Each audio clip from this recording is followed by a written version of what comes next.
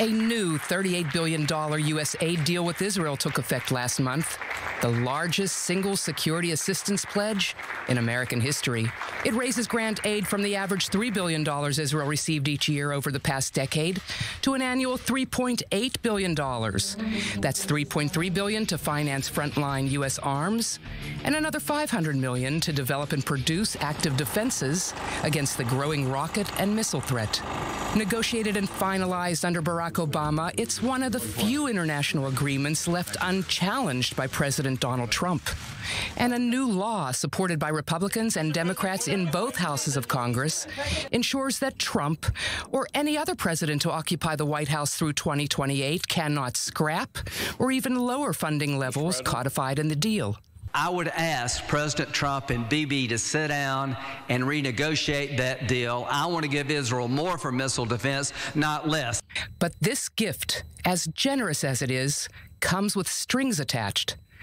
It obliges Israel over time to wean itself off the significant amount of annual aid, 26.3% to be exact, that Israel's been allowed to convert into shekels for locally made radars, missiles, and unique gear it needs to support U.S.-funded American arms.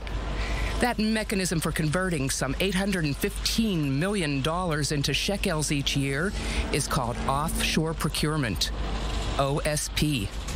And for decades, it's been a privilege granted only to Israel. It's this part of the deal that's been a red line for Washington, even before President Trump and his Buy America, Make America Great Again movement swept into the White House. But despite the deferred phase-out, many here warn that loss of OSP shekels will have dire consequences for Israel's defense industrial base and its ability to remain self-sufficient in times of war. This is a threat to Israel's industrial locomotive that these small companies are responsible for, and of course to the 10,000 employees, very talented people and their families who will lose their jobs.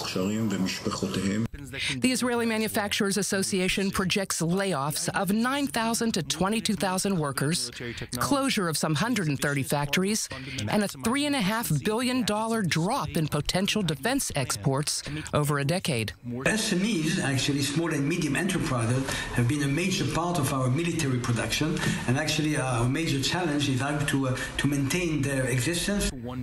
The group is lobbying at home for regulatory and funding relief for those at-risk firms, many of them in economically hard-hit areas near Israel's northern and southern borders. It's pressing to preserve local production of Israeli tanks and troop carriers, compel Israel's top defense firms to subcontract with Israeli suppliers, secure government pledges to maintain shekel-based funding, and encourage U.S. firms doing business in Israel to spend more on local suppliers.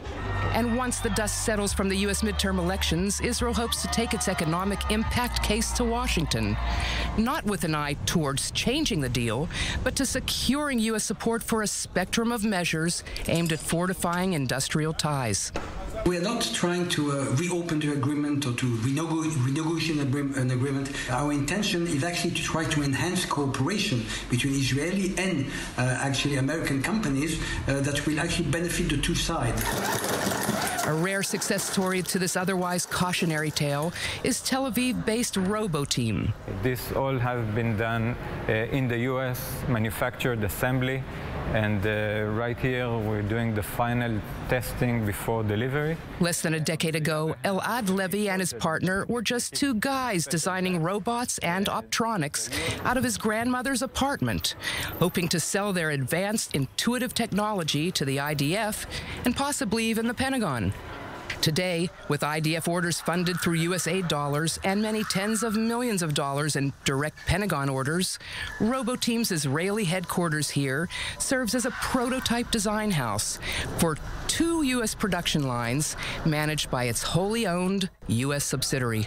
One of our main customers is the IDF. We understood that if we want to comply with the FMF regulations, we must, from day one, design the system that it will be able to be manufactured and assembled in the U.S.